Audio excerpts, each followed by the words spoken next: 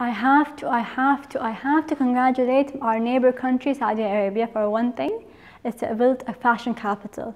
As the report says, since Saudi Arabia just held her first fashion week, showcasing Arab designers who have created clothing for private clients.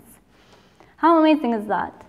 And the report continues by saying Princess Noura bint Faisal Al Saad, member of the Saudi royal family and executive president of the Arab Fashion Council, said the Arab Fashion Week is the first of several initiatives to bolster the fashion industry in Saudi Arabia, including a building fashion city to support Arab designers to attract foreign investment and establishing a fashion school in Riyadh. Wow. Wow. First, women are allowed to drive.